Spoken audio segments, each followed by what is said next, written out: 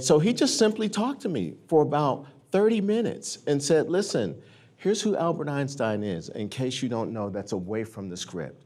He's this bright guy who might be on the edge on the spectrum. He gets himself into a lot of trouble. He's had a lot of women in his life. Those are aspects of the story we want to tell that people don't know about, along with the things he's known for, theory of relativity and all these other things, scientific physics breakthroughs.